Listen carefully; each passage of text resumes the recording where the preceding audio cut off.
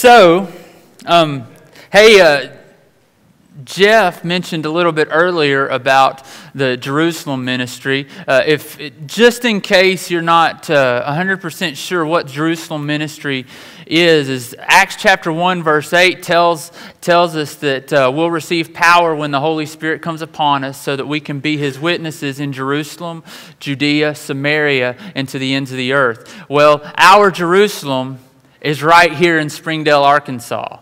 So He's empowered us to do ministry right here in Springdale, Arkansas. And one of the ways that we do that ministry is we put together snack packs for the for Elmdale Elementary School. So there's other ways that we do Jerusalem ministry. There's a bus ministry. They bring in kids from all over the area to be a part of the Sunday school and Splat here. That's part of Jerusalem ministry. And there's numerous others.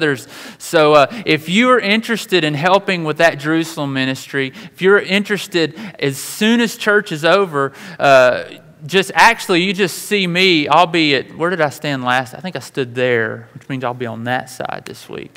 But just let me know, and I'll make sure you can get back there and you can help fill these snack packs so that kids who don't have any, who wouldn't have any snacks, wouldn't have any food throughout the week, will be able to have some because you fill those snack packs.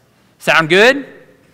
All right. See, that's a great ministry, great opportunity to serve Christ and to serve the Lord. So if you got your Bibles, turn with me to the book of Proverbs. Just open to Proverbs 14 is where we'll start here in just a minute. But as we think about things that are hard, things that are difficult, a few things come to my mind. One of the things that's hard is change, right? If you ever had to move, you know that moving is change, and that type of change is hard. If you've ever had to start a new job, starting a new job is change. That kind of change can be strenuous. It can be hard. Starting a new school is hard. It's change. Change is hard. You see how this change works in a lot of different ways. You know, today I can speak I can speak today because I'm a preacher, but here's the thing. I turned 37 today. One of the things is the older I get, the more I realize I can't do the same things I used to could do. Change. It's hard. I'll never forget this one time, and I know I got lots of those changes left ahead of me. So, but one of those changes is I can never forget. About a year and a half ago, we went to a place in Lubbock, Texas, just to have fun, and they got these trampolines where you just jump high. And I thought, well, I'm just 35 years old. I can handle this. This would be fun. In fact, I always wanted a trampoline when I was a kid and never got one because they were dangerous. And probably expensive, but that's another story. So we went, and I wished I hadn't gone. I wished I hadn't gone because it ruined really for me the rest of the weekend because my back hurt the rest of the weekend. Change is hard, and as we grow, as we get older, those changes become more and more numerous. Another thing that's hard is unforeseen circumstances. You know, you never really prepare for that night you spend in the emergency room, do you?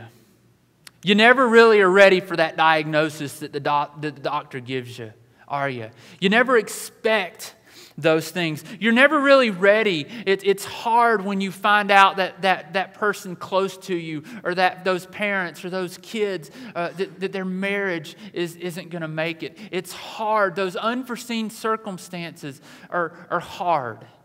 And there's numerous other things that we find hard, but I want to talk about something today that's hard, that touches every single other difficulty that we face in our life.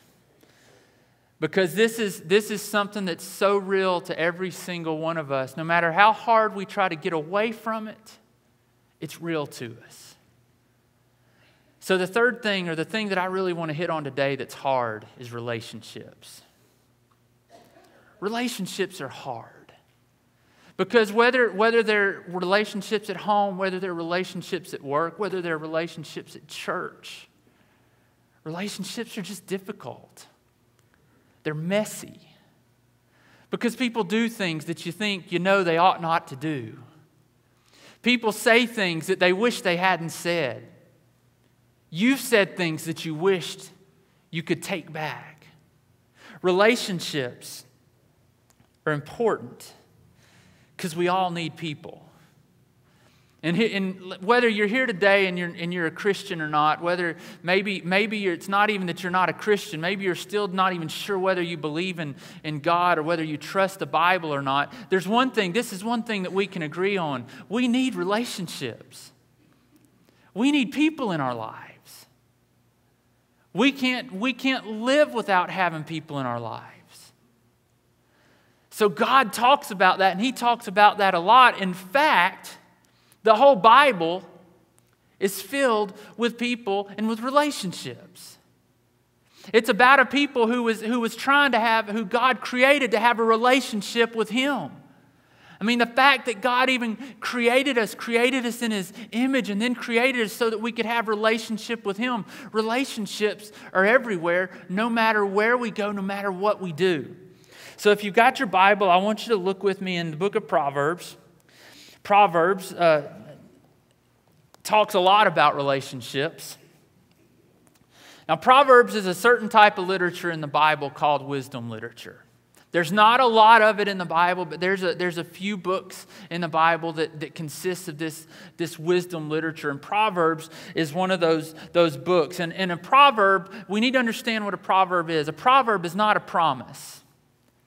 There are certain proverbs that you look at and you think, well, that's a promise from God. And then you see it doesn't work out that way. And you think, well, God broke His promise. A proverb is not a promise. What a proverb is a statement about how life generally works. So what happened was Solomon, who the Bible says was the wisest man to ever live. Solomon wrote down a bunch of short statements, a bunch of short, just proverbs about things that he had learned about life, things that he had seen, and he realized generally this is how life works. So as we look in the book of Proverbs, Proverbs is one of my favorite books of the Bible. And if there were any book other than maybe one of the Gospels that I would encourage you to just jump into that's just filled with application, it would be the book of Proverbs. I would encourage you to read a proverb every single day. And even when you think you're not getting anything out of it, I promise you, if you do it consistently over time, you're going to get something out of it. But in Proverbs, we're going to be in Proverbs chapter 14 is where I'm going to start. We're just going to look at a couple verses in Proverbs 14, verse 4. We're talking about relationships. And so this is what he says in Proverbs 14, verse 4. He says, where there are no oxen, the feeding trough or the manger or the barn, where there are no oxen, the barn is clean. But an abundant harvest comes through the strength of an ox. Well, good, Billy. Maybe you're thinking right now, well, that's interesting. But what does that have to do with relationships? Well, I'm glad you asked. That has everything to do with relationships. First, let's look at the actual meaning of the verse. And here's what the meaning of the verse is. There's a minor advantage to not having any oxen in the barn. But there's a major advantage when you have oxen in the barn. Think about it this way. If you have an ox in the barn, or if you don't have an ox in the barn, you don't have an ox in the fields. If you don't have an ox in the fields, guess what? You don't have the fields being plowed. If the fields aren't plowed, when you drop seed or when you plant seeds, you can't grow food. If you can't grow food, there's no harvest. If there's no harvest, there's no food to eat to feed your family. But at least you didn't have an ox. You're a winner. Christian relationships are a lot like an ox. They're messy. We're all the time having to clean up relational poop, aren't we? We're all the time having to deal with relationships. And I want to speak specifically about Christian relationships, okay? We need marriages. That's why God brings men and women together. For those type of relationships. We need friends who are outside of the church. We need friends in every area. We need relationships with our parents, with our kids. We need all these relationships. But I want to focus on the relationships with other believers. Christian relationships are just messy like any other relationship because letting people in your life hurts, doesn't it? I mean, because inevitably we're going to do something and we're going to say something that we wish we wouldn't have said. We're going to go too far. We're going to tell people more. They're going to say it to somebody else, and before you know it, it's all over the place. I mean, relationships are just difficult to have in our lives. We say things in the heat of the moment, and we end up having to apologize. We have different backgrounds. We have different likes. We have different dislikes. Relationships are hard. But those same relationships that are messy also have greater benefit than any mess we could ever make with them if we stick them out. Listen to what Proverbs chapter 17, verse 17 says. It says, "A friend loves at all times, and a brother is born for adversity." One of the benefits of relationships with other Christians, with other believers, is they're there for us when times get rough.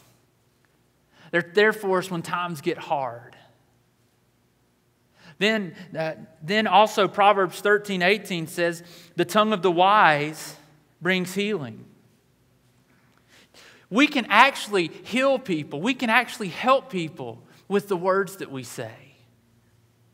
The Bible says that our words have the capacity to give life or to take life away. The tongue of the wise brings healing. When you have relationships with people you love and that you know and you've built relationships with, you have the capacity to give life to those people. Proverbs 27:17 says this, "Iron sharpens iron, and one man sharpens another." Another one of the benefits of relationships with other followers of Christ is we make each other stronger. We sharpen one another. We build each other up. Another one of the wisdom books in the Bible is Ecclesiastes. It's a great book to read, but I wouldn't advise you to read it on a bad day. Because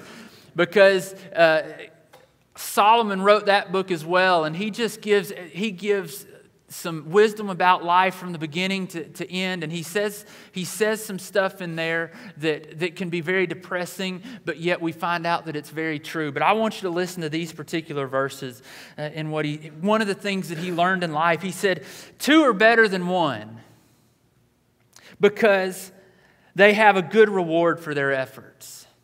In other words, we can get more done when there's two of us or three of us or a handful of us together than we can do if we're by ourselves. "For if either falls, his companion can lift him up." When we're hurt, when we fall, we've got somebody to help us lift up. We've got somebody to care for us. He says, "But pity the one who falls without another to lift him up. Also, if two lie down together, they can keep warm. But how can one person keep warm alone? And if someone overpowers one person, two can resist him. A cord of 3 strands is not easily broken." See, here's the point. There's a greater benefit in building strong Christian relationships than there are staying away from them.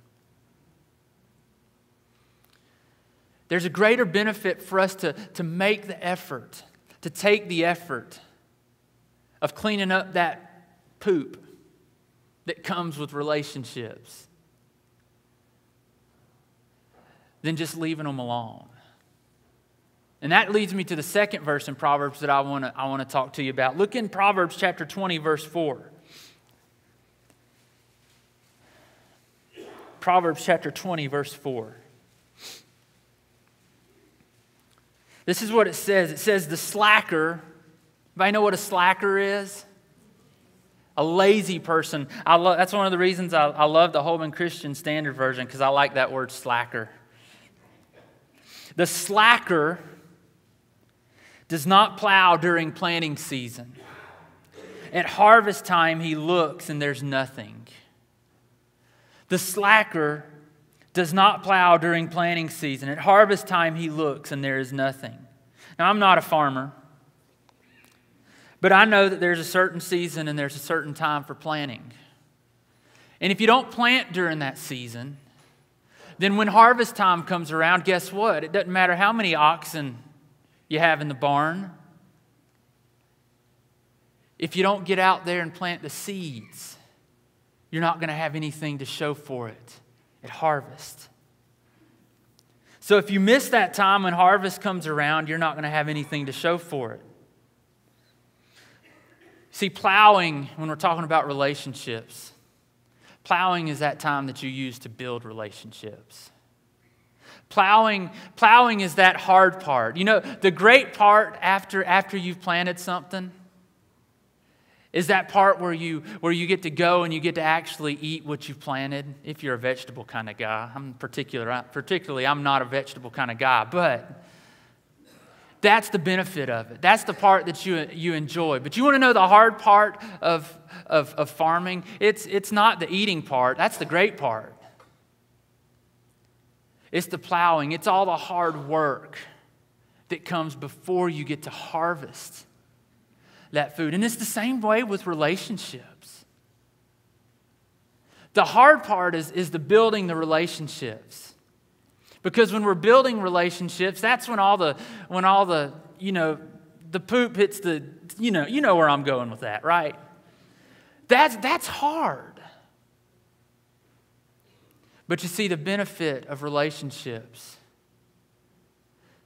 is when things get hard, when things get rough,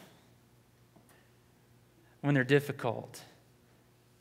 Plowing is the time in relationships when you faithfully go to Sunday school classes, even when you don't feel like getting up that morning. It's when you go to those fellowships, even when you got work to finish. Plowing is the part where you go watch football together, when you go watch basketball games together. Now, you may not read the Bible together at that particular time, but you do life together.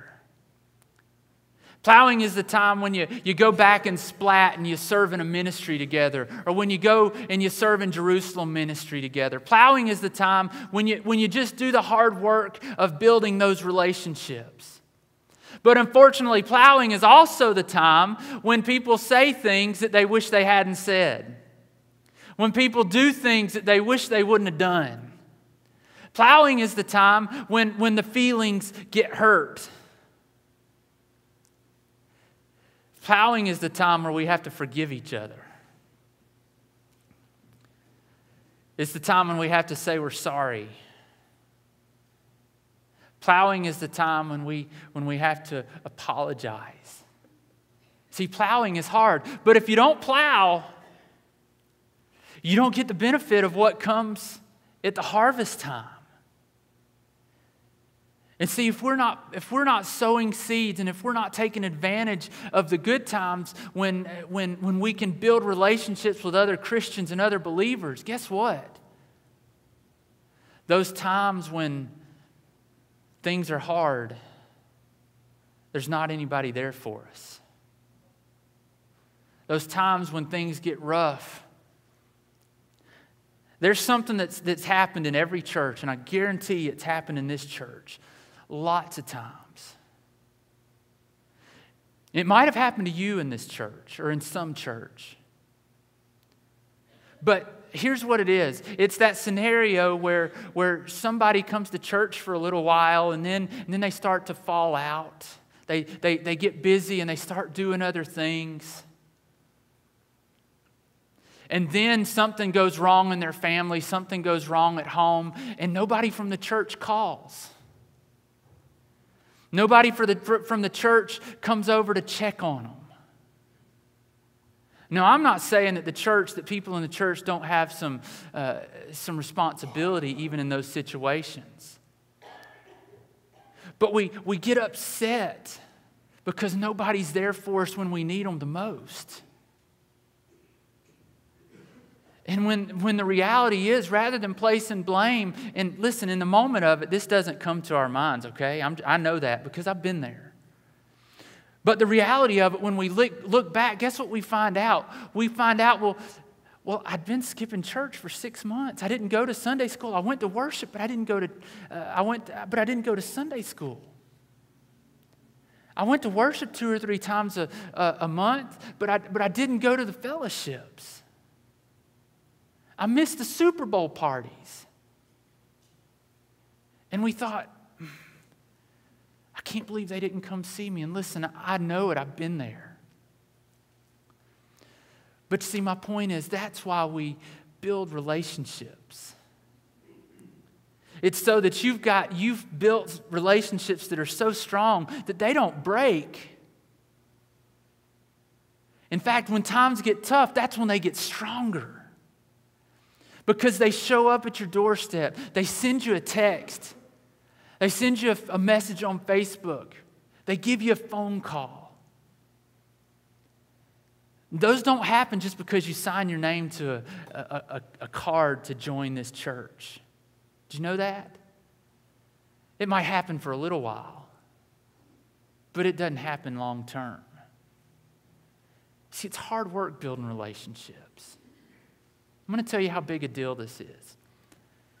I don't know how many of you remember or know the story of me and my family when we went to Hobbs, New Mexico. We went to Hobbs. I went as an associate pastor.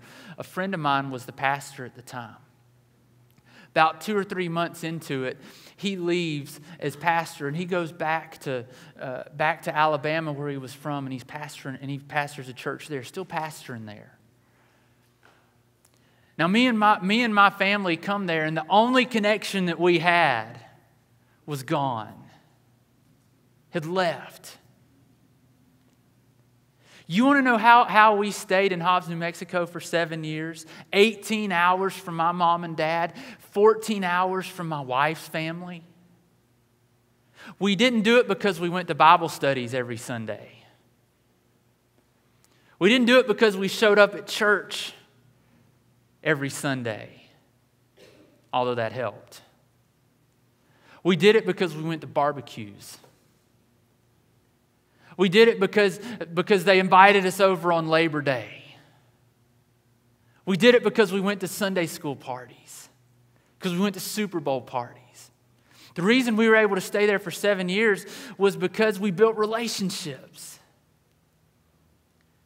And one of the hardest things to do as followers of Christ, one of the hardest things to do in the world is to build strong, lasting relationships.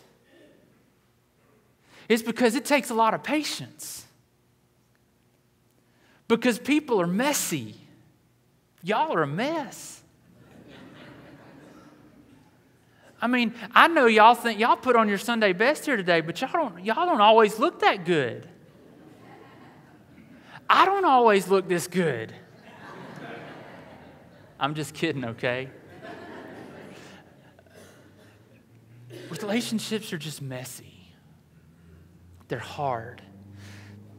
But yet they're part of what God created. And if we want to know that people are going to be there when times get rough, we need to build those relationships. And now here's the problem that we face. And I'm going to mention this because I want you to know that this isn't just preacher talk up here of, all that this is the way life should be. It is, but I need you to understand that I understand life. It's busy. We got jobs.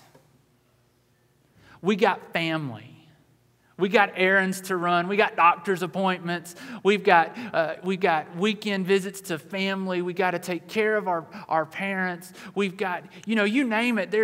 We got chores around the house. I mean, we got all of these things to take care of, all these issues that are going on in our life that need our attention. And the first thing that normally gets dropped when life gets in the way is number one, it's our relationship with God. And just right with that is relationship with other believers. See, I know life is busy. I could spend my whole time, my whole life doing church work and church ministry and never build relationships with you people. And the thing is, if the church was growing, y'all would be okay with it. But that's not God's plan. That's not God's will for us. And experience has taught us to keep people at arm's length. Don't let them get too close. Our flesh tells us, and the devil tells us, you don't need anybody for that. You don't need help. They don't understand anyways. One of his lies is nobody knows what you're going through. Nobody can relate to what you're going through. But I'm here to tell you that's a lie. People know. People have experienced. There's people in this room. Some of you are going through things right now that are hard. But there's other people in this room that have been through experiences much the same as what you're going through. But you don't get to experience the blessing of those relationships because you haven't done the hard work of building those relationships. Go into those parties. Go into that Sunday school class on a regular basis. Go into that care group. And I also want to make sure another thing is known as well. If you've been in church for any amount of time, you've been hurt in church. We all have. And those hurts and those pains don't go away quickly. They don't go away easily. I mean, and those are the things that keep us away from church for many of us. I mean, the only ones of you that kept coming in the midst of those difficulties, you're just hard-headed, aren't you? I don't want any elbowing husbands or wives here, okay? But this is the reality. Some of us are just hard-headed. But then here's the problem with that. Even when we stay, despite those hurt feelings, without actually dealing with those hurt feelings, we just poison the whole atmosphere, don't we? We cause even deeper and even greater problems. And so what God wants us to do is He wants us to deal with those things. Now, this is one of the greatest things about the church. The church is the greatest picture of the gospel. It's so genius that I think God must have come up with it Himself. The church is such a great picture of the gospel because of the fact that we are messy. Because of the fact that we do things to hurt one another. And then we forgive each other. We come to each other and we talk about it. The church that is the greatest and most effective picture of the gospel is the church that talks about those things together. When somebody's hurt you, you go to that person and you say, listen, I need to talk to you. That's God's plan and that's God's purpose. So here's what the challenge is for us today. I'm going to ask you to make a hard decision. I'm going to ask you to take a hard path. I want you to keep spending time daily in the Word because that's what we've been talking about. Spending time, quiet time with God, making Him a priority in your life. But not only do I want you to make God a priority in your life by spending time in the Word and in prayer, I want you to make God a priority in your life by spending time with other believers.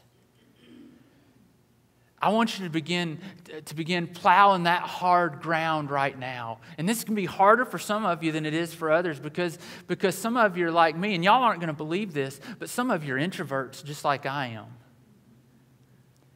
This standing right here is the last place I want to be. I hate being the center of attention. In fact, I wish y'all would quit looking at me right now. No, but I really do. I hate being the center of attention. And for those of us who hate being the center of attention and we're not good at meeting other people, it takes a little extra work from us, doesn't it? So this is going to be a little bit harder challenge for you than it is for some of the other people that are extroverts. But that's what God wants us to do.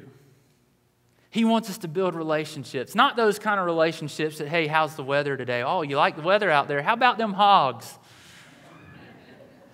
Now, I'm sure those make for some good conversations, some pretty lively conversations at times. But he's talking about relationships that are deeper than those. Okay, so Billy, how do we build those kind of relationships? Number one, if you're taking notes, number one, go to a Super Bowl party with some brothers and sisters in Christ next Sunday night after the pounding.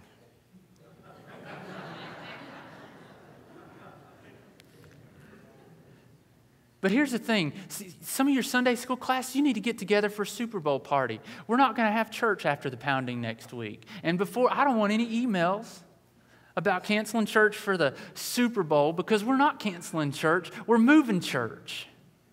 We're moving church to houses. We're going to quit. Next Sunday, we're going to practice not allowing this building to hold us in. And have a Super Bowl party with some of your brothers and sisters in Christ, with your Sunday school class. Sunday school teachers, you plan one. I know you only got a week ahead, but everybody's going to be doing something for that anyways.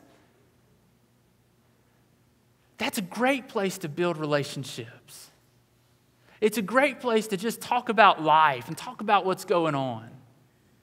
It's a great place to eat together, and we Baptists love to eat together. But that's not the only thing. The other thing is, and this is going to be even harder, you need to get involved in a Sunday school class. Because you're never going to build strong relationships just sitting in here. You're just not. You need to get involved with a smaller group of believers. You don't have to talk about the Bible you don't have to answer questions about the Bible once you go in there, Because you're a little bit afraid, well, they're going to ask me questions. They're going to expect me to know more than that. They're not going to ask you to answer anything. They're not going to ask you to read if you don't volunteer yourself. But if you open up, if you go in there and just take a chance, you might find somebody that you have something in common with. You might find somebody that you connect with. And let's say you go to one of those Sunday school classes, and if you got a question about one that you want to go to, just come ask me. I'll make sure you get one, and I love talking about that stuff. And let's say you go to one that you just don't find that person that you connect with. Go to another one. That's why we have lots of them. But get involved in a Sunday school class. Third, if you're here and you're currently a member of a Sunday school class, somebody comes to your mind that you need to invite. Somebody comes to your mind that you need to just call them up and say, hey, I want to invite you to my Sunday school class. And if they don't come, just send them a text every now and then. Hey, I just want to know, I still want you to come to Sunday school. Find somebody else. You want to know how you get a bigger harvest? You plant more seeds. Isn't that right? Just plant more seeds. Invite more people. But get involved. And then fourth, be prepared, because relationships are messy. Relationships are hard. Don't give up on them. Somebody's going to say something that's going to get under your skin. Don't let it. And if it's something you just can't pass up, you need to go to that person one-on-one and you need to say, hey, I need to talk to you. But here's what God's will, God's plan is for you. You want to be successful in 2015? Prioritize God in your life. Prioritize Him in your daily life, and then prioritize time to be with other believers. And again, I know that so many of us in this room could give great reasons why not to obey this message. Great emotional reasons why not to obey this message. But I can give you one reason why to obey it. Because it didn't come from me. Because it came from God. It came from His Word.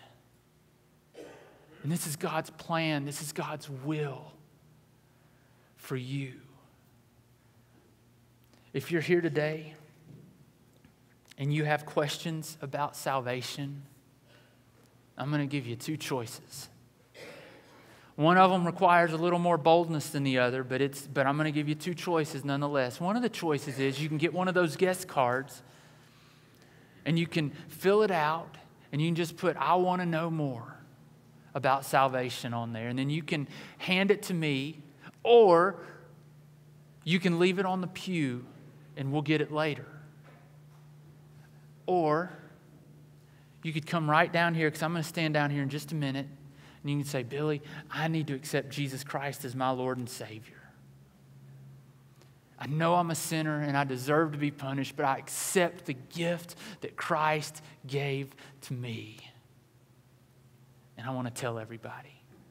You might be here and you've already done that, but you've never been baptized, and it's time for you to be baptized. Not because the preacher said you need to be, not because that's how you become a member of a church. It's because that's the command that Jesus gave.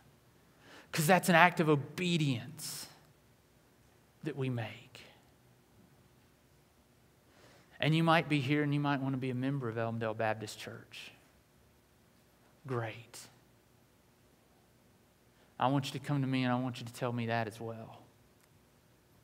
I want to share that good news with the church. But I want you to understand, if you're going to become a member of Elmdale Baptist Church, you need to know that it's not just about sitting here on Sundays staring at me. There's much better things to do than that. It's about plugging into a Sunday school class, building relationships, getting involved in ministry, about serving. It's about discipleship, about being discipled and discipling others. So I'm going to ask if you would to bow with me, and we're going to pray. I'm going to ask Jeff. He's going to come and he's going to lead us in a word of in a song of invitation. But let's pray right now. Father God,